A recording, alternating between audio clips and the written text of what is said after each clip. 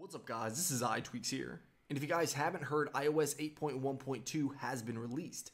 But if you want to jailbreak, then you're going to have to be on iOS 8.1.1 or below in order to do that. So what I'm going to be showing you in this video is how to downgrade from iOS 8.1.2 down to iOS 8.1.1.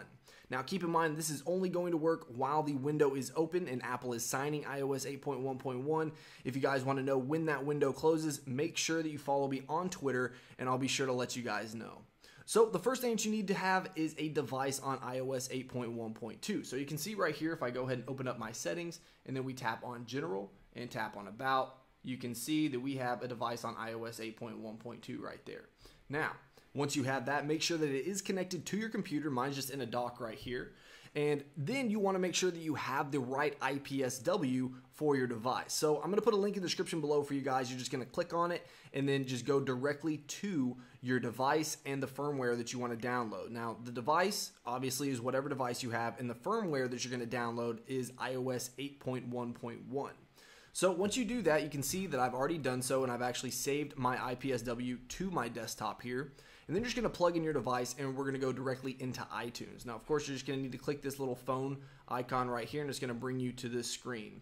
And then what you want to do is hold down Option if you're on a Mac and click Check for Update. Now, if you're on a Windows computer, then all you need to do is hold down Shift and then click Check for Update. Now, make sure that you click Check for Update and not Restore iPhone. If you click Check for Update, then this is going to allow you to keep all of your settings, content, contacts, everything like that. If you click Restore iPhone, then it's going to wipe your device.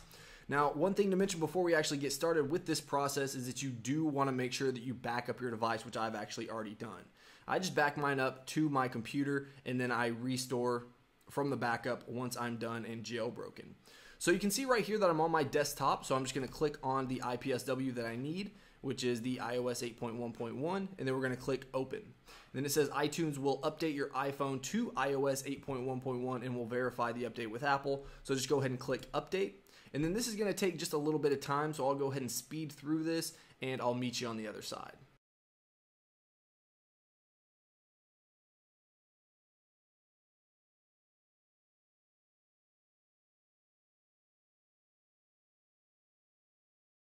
Alright, so you can see that we're completely done now.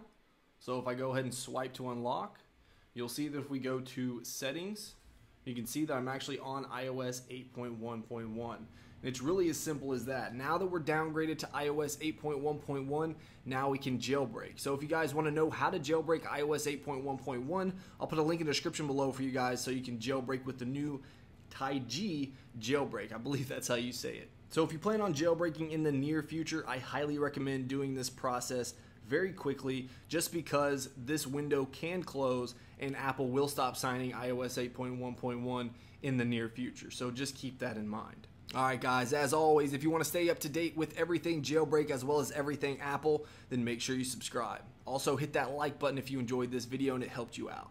If you have any questions or any problems, make sure you leave a comment in the comments below and I'll stick around for a while and help you guys out. Alright guys, until next time, peace.